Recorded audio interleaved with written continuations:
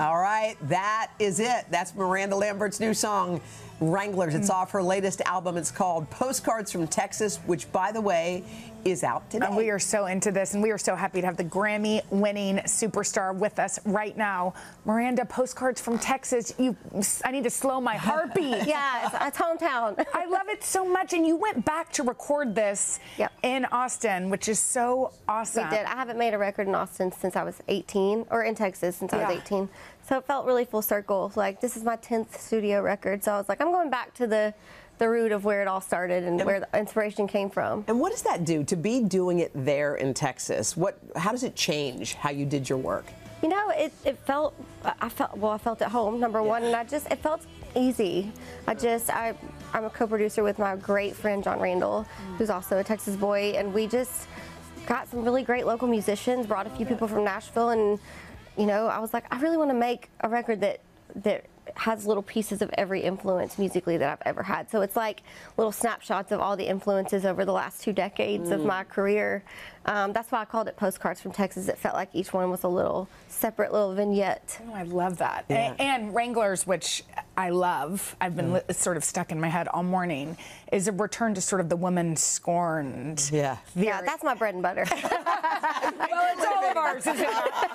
Yeah, that absolutely. I felt like it really was a song that could have been on like Kerosene, my very first album, or Crazy Ex-Girlfriend, or you know, it's on brand.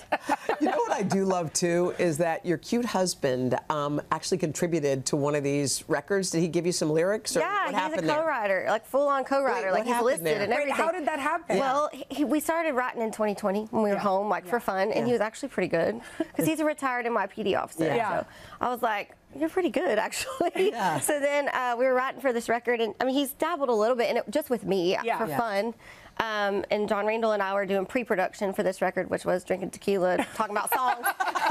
Can we be part of the pre-production? Yeah, talking that about, sounds fun. Yeah, music. And JR picked up a guitar, and usually we're like, uh-oh, we're going to write one. Yeah. And I had been just kind of going through this journey of, I got out of a record deal after 20 years and got a whole new team. I signed with Republic New York and Big Loud Nashville, and I just felt really excited that I was with a team that led with art. Yeah. And so I was, had been sort of grappling to my husband about like the end of that relationship that wasn't serving me anymore. Yeah. So who better to write a song like that with you than the person that you talk to about it every day? Yes. So, but he was watching football, and I was like, you don't get to do both. You're gonna write a song, you don't turn the game off. I love football too. And he chose you and the music. That's love right there. That's true love. And by the way, we are actually going to Texas. We're doing a health and wellness show in Austin. Yes, and we're that going to the city is Miraval. so healthy. Yeah, is it? Yes, Okay. it really is. Like, my husband loves it there because everybody's always out running, and there's just, it's a really great city for,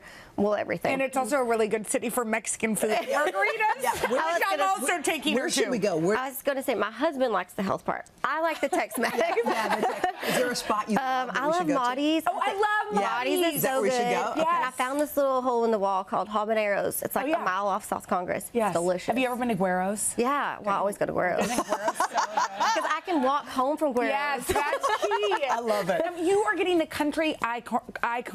Why can't I say icon? Because I'm not one. I need you to say it. Icon award at the Let me have this one. I mean, to be called an icon. Yeah. That's crazy. It really is. And I feel like some days I'm just getting started in some ways. So already having icon status, it means the world, but it's also like, all right, well, I got to uphold this, so I got to keep going.